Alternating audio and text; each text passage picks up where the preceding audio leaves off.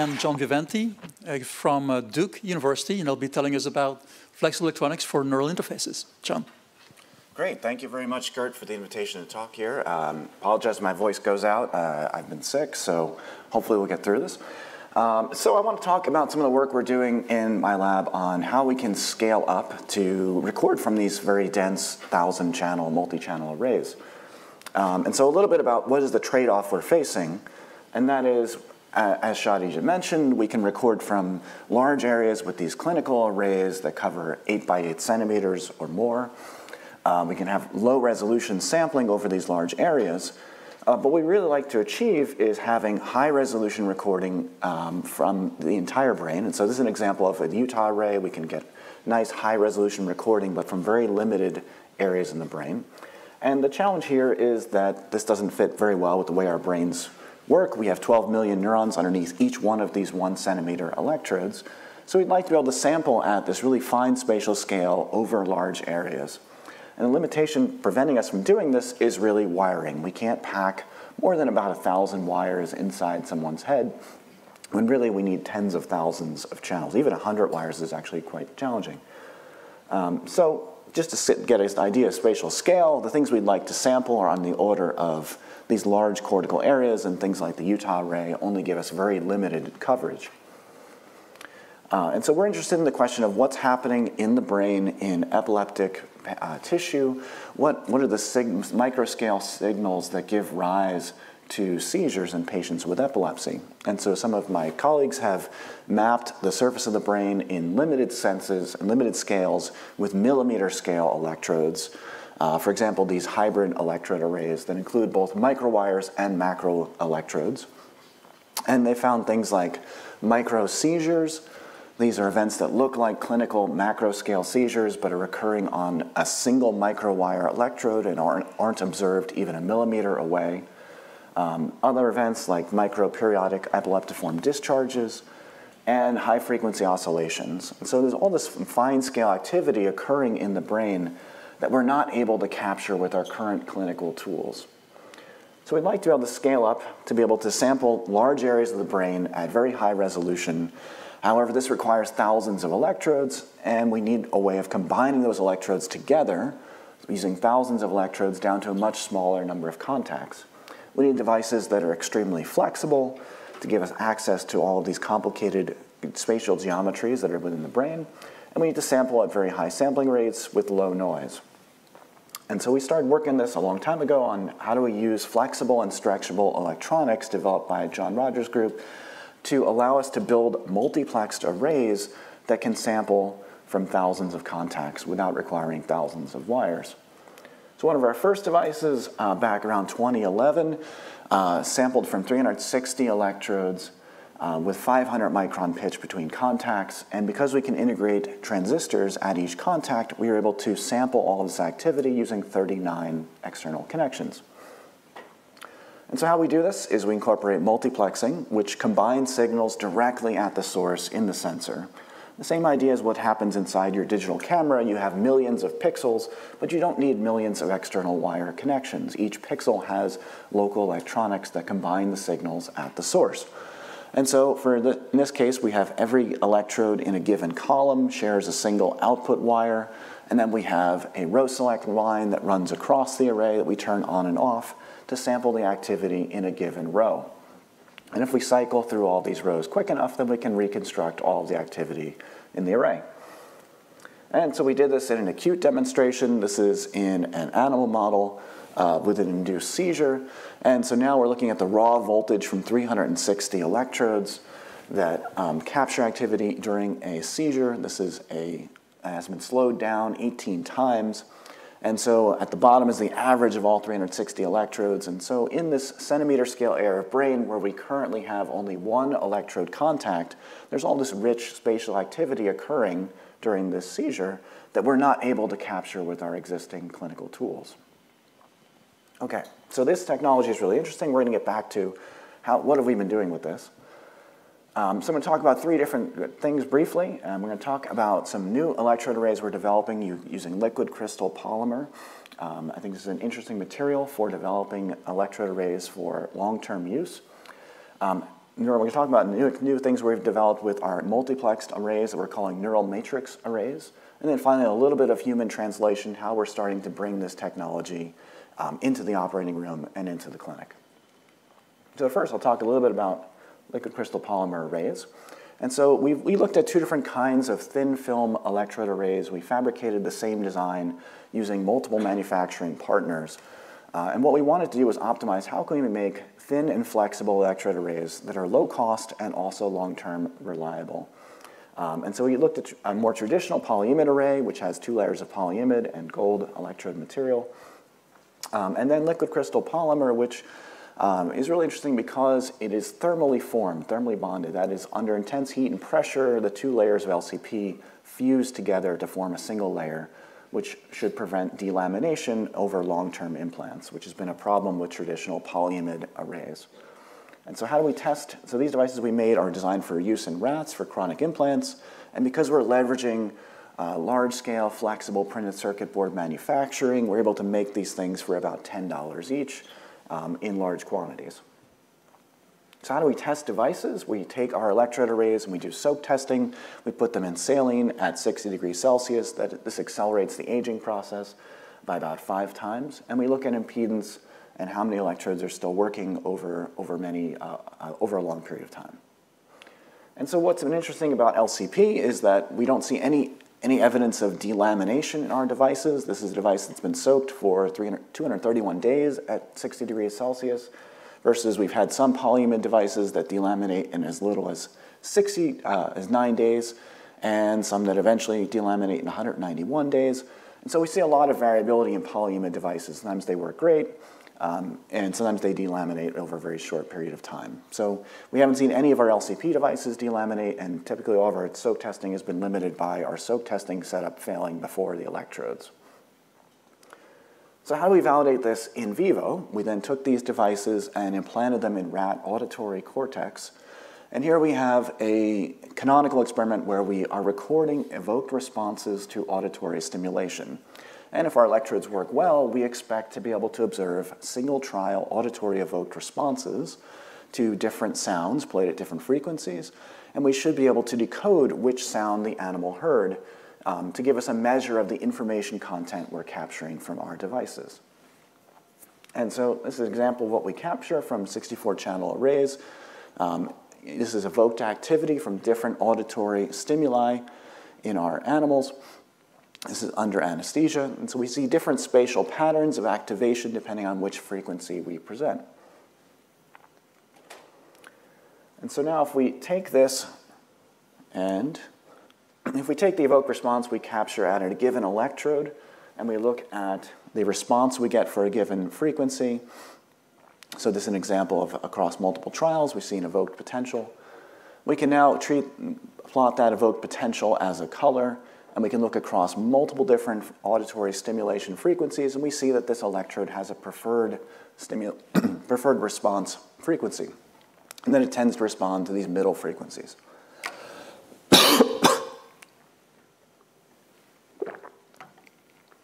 We can do this across multiple stimulation amplitudes, and we can do this across all of our electrodes and build a preferred frequency map, and that is what is the best frequency for activating this area of primary auditory cortex. And so this is what the response looks like across all the electrodes in our array. And then finally we can compare this to previously published intracortical measurement maps and show that we can get basically the same kind of evoked response data and tonotopic organization in the auditory cortex from our surface arrays versus intracortical measurements that are made one measurement at a time and moving across the cortex. So this is great validation. We also did decoding, so we can feed in information from our evoked responses into a classifier and make predictions on new data about what sound the animal heard. And under pentobarbital anesthesia, we can do this with almost 100% accuracy, and that is we can predict exactly what sound the animal heard across 13 different sounds. Under different anesthesias, we get different responses, and then, of course, we get lower accuracy in awake animals that are freely behaving. Okay, so we're able to do this. In short duration implants and acute measurements, we wanted to look at long-term recording stability with these LCP arrays. And so we implanted them chronically in 5 rats over the course of a year, and we looked at signal quality over time. And so we see stable evoked responses across our electrode arrays, but we also think that this is not a full measure of recording quality because we've seen electrodes that have failed that still record an evoked response. So we look at a couple different things. We look at electrode impedance. We see a characteristic increase in impedance over the course of the first 30 days of implantation. And then long term, we see a gradual decrease in impedance over time. We don't think this is a function of the electrode changing its impedance because in our soak tests, we don't see this impedance decrease ever over the course of an equivalent of 5 years of soak testing. We look at chronic decoding in these animals over the course of a year of implantation. We see an initial increase in error or a decrease in accuracy in the first 30 days. And then we see a pretty stable decoding accuracy over the rest of the duration of the implant. So we then took this technology, these electrode arrays, and we scaled that up to a larger channel count to 244 electrodes. We designed an implant to go into non-human primates with our collaborator Bijan Pesseron at NYU. So we took this electrode array, we also embedded it into an artificial dura. And so the idea here is this artificial dura is transparent. It also has holes for placing individual microelectrodes that are individually movable. And each of the electrodes has a pitch of 750 microns between contacts. This was designed to go into a chamber system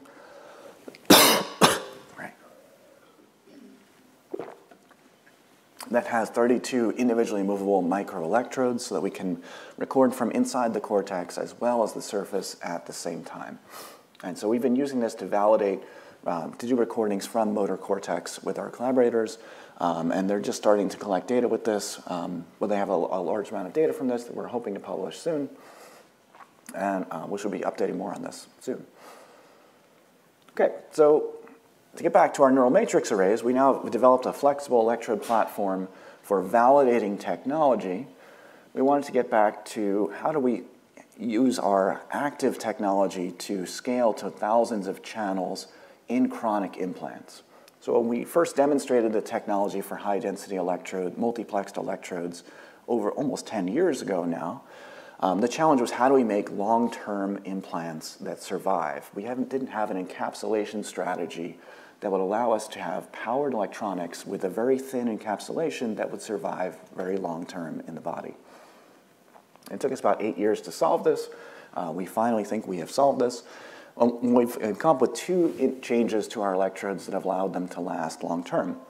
The first was incorporating capacitive sensing, and that is we completely encapsulate the device with a thin, flexible encapsulation material, and then we sense electrical signals through that encapsulation using a capacitive electrode. And so our electrode directly couples to the gate of our transistors that amplify the signal or amplify the current of the signal and provide voltage buffering.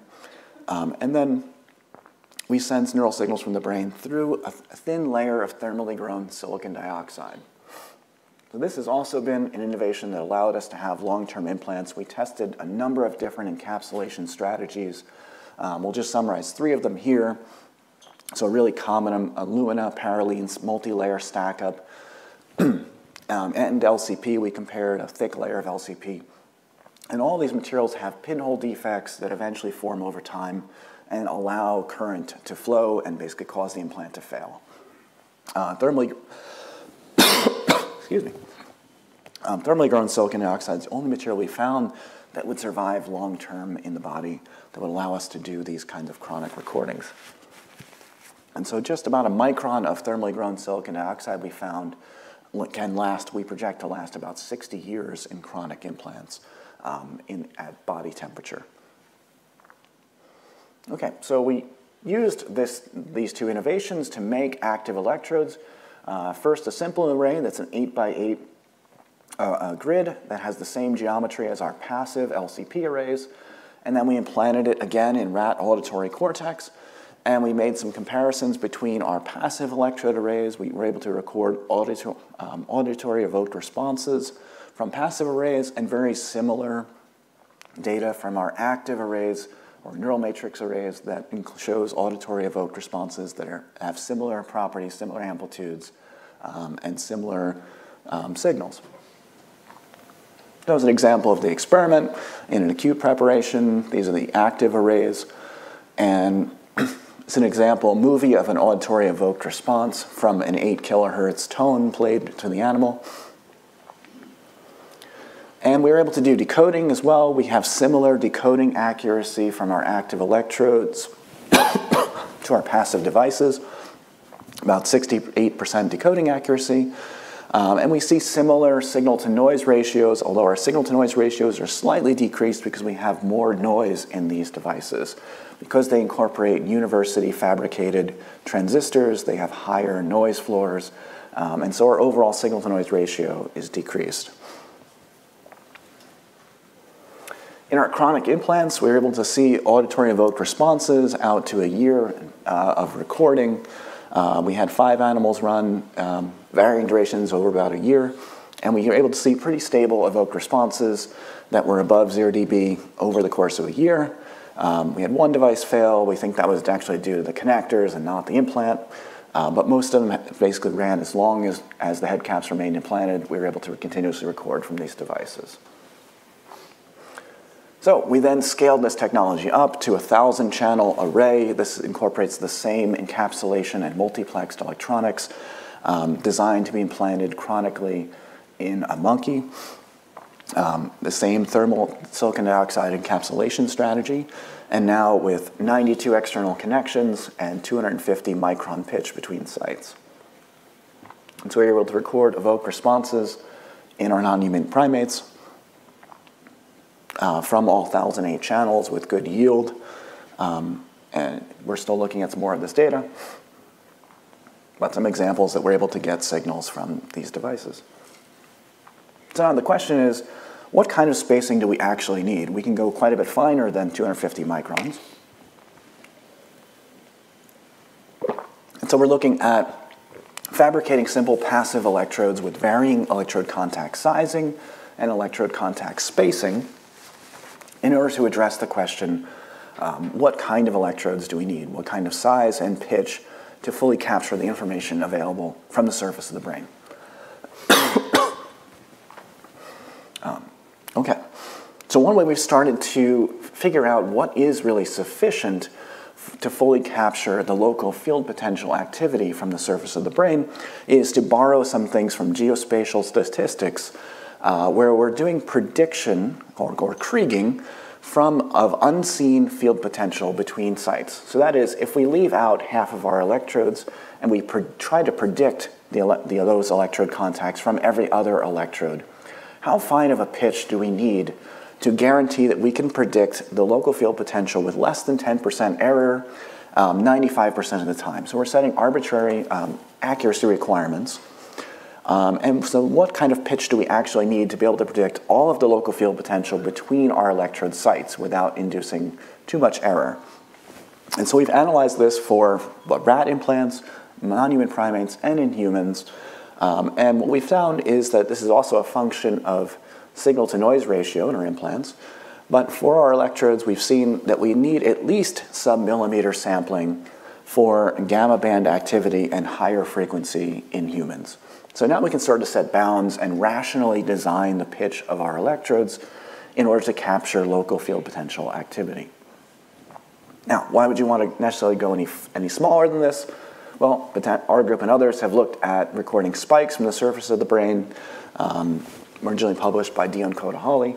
So if we have small enough electrodes spaced close enough together, we may be able to capture spiking activity from the surface of the brain. We've also seen this with our electrodes. And so that's one reason why we're interested in scaling even further than might be needed for the local field potential activity. So in order to scale up for that, we've now taken our neural matrix electrodes. We're starting to fabricate them commercially, so we have lower noise, and we're able to scale to finer pitches. So we've made a design that incorporates 4,000 electrodes with 50 micron pitch in the same form factor we previously had 64 electrodes by using commercial CMOS. And the goal here is to use a lower an older CMOS process so we can make these chips at lower cost, thin them to make them flexible, and use a thin polymer cable to bring out about 18 external connections for chronic implants in rodents and other animals. We're also working with Ken Shepard's group at Columbia to scale up even farther. As a part of the NESD program in DARPA, we're making electrodes that have 65,000 contacts and 25 micron pitch, and the goal is to have them be fully wireless and chronically implantable. Their final goal is to be able to do 1 million electrodes that are both recording and stimulating, and to deliver wireless data and power to develop a visual prosthetic device. Okay, so for human translation, I'll mention a little bit what we're working on. Is that we've tried to bring some of our liquid crystal polymer arrays into the operating room because we know these are all biocompatible materials that are safe, that we can use for short duration recordings in the operating room and eventually in the epilepsy monitoring unit for up to 30 days. And so we've developed an implant system that allows us to do recordings and place these devices quickly in the operating room, then incorporate recording electronics and the flexible electrode arrays. So we're using 244 channel and 1,000 channel arrays in these implants. A little bit of what this procedure looks like. The neurosurgeons take the sterilized module, remove a cap, and lower it down onto the surface of the brain, and then do recordings from the cortex in patients that are undergoing epilepsy surgery. Okay. So a little bit about what we were able to capture. We were also capturing auditory evoked responses in these patients. And so this is some spectrograms of activity during word and non-word tasks. So we're working on this in collaboration with Greg Kogan, who's a neuroscientist in the Department of Neurosurgery at Duke. So just to summarize, we're working on thin film flexible electrode arrays using liquid crystal polymer, as well as high-density multiplexed arrays we're calling neural matrix arrays, and then working to translate these technologies into human use. And by incorporating active electronics inside the array, we can then now make thin devices, relatively thin, 25 microns thick, then incorporate up to 65,000 electrodes with a pitch as fine as 25 microns. And we can sample each of these electrodes at up to 10 kilosamples per channel. Our goal is to use a small number of wires in these devices for external connections and to ultimately make them fully wireless and fully implanted. So I'd like to acknowledge support for this work from DARPA, AERO, NSF, the Cure Foundation, and the NIH, and of course all the students that did all this work, PhD students and postdocs and research scientists to make all of this possible. All right, thank you.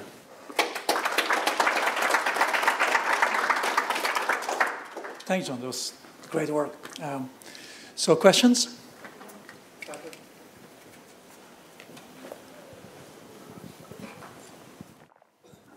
Hey, Jonathan. Thanks for the nice talk and powering through. You're doing well despite being sick. One of the issues that tend to arise with these capacitive interfaces is this issue of reliability versus impedance, right? So you showed that for 900 nanometers, I think you said, you got 60 years equivalent lifetime. But at 900 nanometers, you probably have too high of impedance, depending on kind of what your target application is, of course.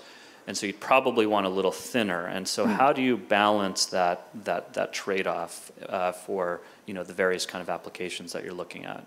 Yeah, that's a great question. So yeah, one benefit we have is that the electrode goes directly into an amplifier into the gate of a transistor, so we don't have long traces or any kind of parasitics. But yes, 900 nanometers limits the amount of the size of the contact. So we can't decrease to very small contact sizes. In order to go smaller, we've also worked on a through-hole technology. So how do we get through the thermally grown silicon dioxide to do a direct electrical sensing as well, with also increased reliability. So we've published some of that. I didn't include it here, but so we are still working on it. So if you really want to get down to these really small contact sizes, then you need a different strategy. We also need to show that that is chronically reliable. But if you want sort of hundreds of micron, 200 micron contacts, then you can do that with 900 nanometer with silicon dioxide.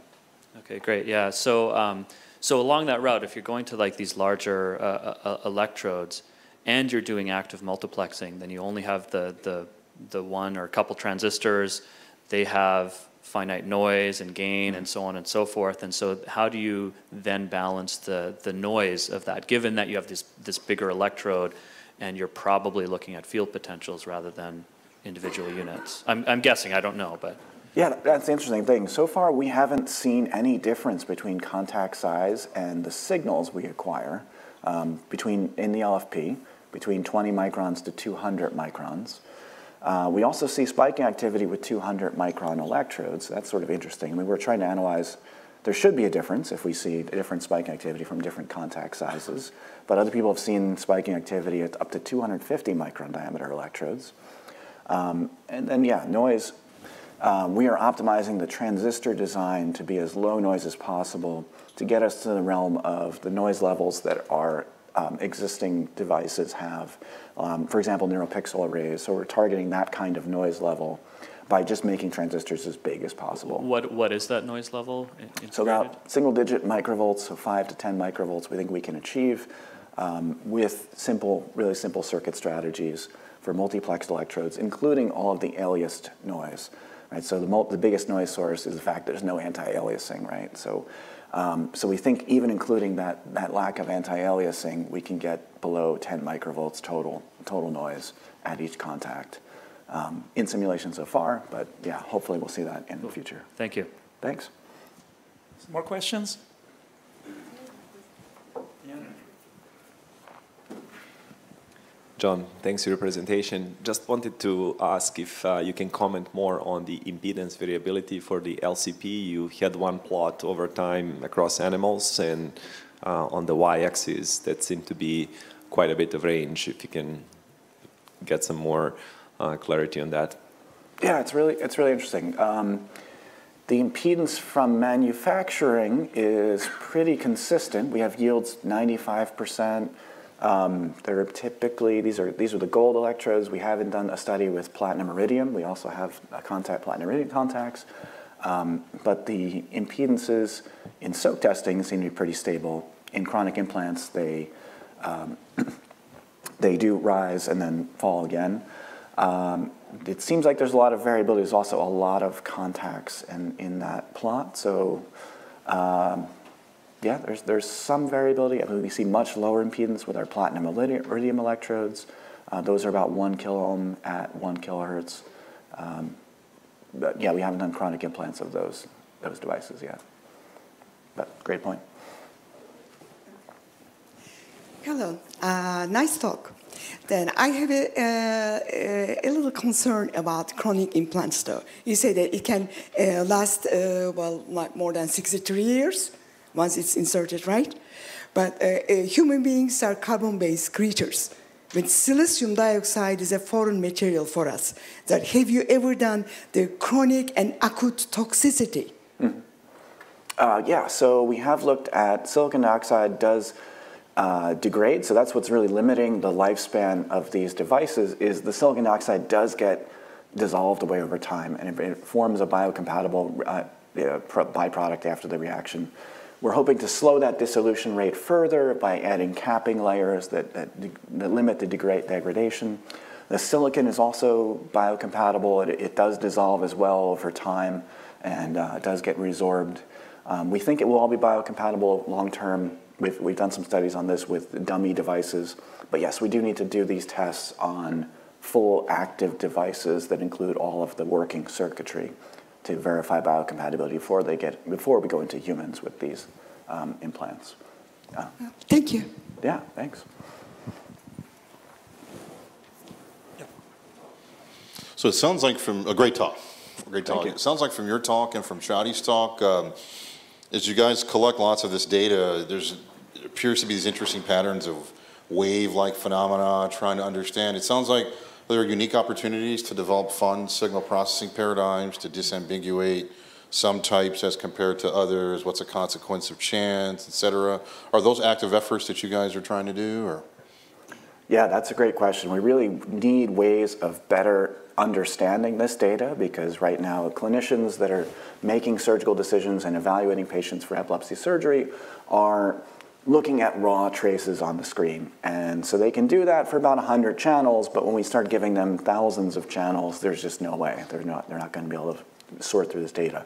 So it needs to be analyzed and presented in a way that's more of a two-dimensional, more of a heat map, more that's something that's already done feature extraction, and turn this data into a form factor that people can understand. We've looked a little bit about that, but we definitely need a lot of help there in terms of how are we going to boil down this sea of data into what is actually relevant for these clinical decisions. I have a question too. So you showed the spatial resolution with some of your arrays is about a millimeter, and this very systematic means for testing that. But then you have arrays with 25 micron spacing. So I guess to what extent would be limited by the biophysics or in volume conduction versus better electrodes, lower impedances, and so what would you get from 25 micron on the surface of cortex? Right, that's a great point. Yeah, so I didn't mention that. So the benefit of going to really small spacing, the opposite of what we've come with this Kriging statistic is that you can do spatial averaging or spatial filtering to decrease noise. So as we scale to these really small electrode spacings, we increase noise in our measurements from the instrumentation. And we're vastly oversampling the local field potential at that point. It's on the order of 0.5 millimeter, maybe less. But we can recover, we can denoise that spatial signal to capture local field potential with much better signal-to-noise ratio because we're oversampling it. And then we can look at units, basically. The goal is then, the only reason to go to that kind of fine pitch, I think, is to record spiking activity, multi-unit activity from the surface of the brain. So for designing clinical devices that we don't yet know what to do with that multi-unit activity, then I think probably in the order of hundreds of microns is sufficient as long as you have good signal-to-noise ratio. So the required spatial resolution is a function of your signal-to-noise ratio. So if you have poor signal quality, you can overcome that by spatially oversampling. So with a 25 micron pitch and also non-contact capacitive sensing, would it be sufficient to get spike resolution? That's a challenge, yeah. I don't know if non-contact, maybe. That's very challenging at that spatial scale. So we're going to try to do strategies where we do through-hole and contact electrodes, Faradaic electrodes, in order to get to that really fine pitch. But if we're designing devices for a medium-scale pitch, I think the capacitive sensing allows us to not have as many challenges with long-term implants. Well, let's thank John again. Thank you.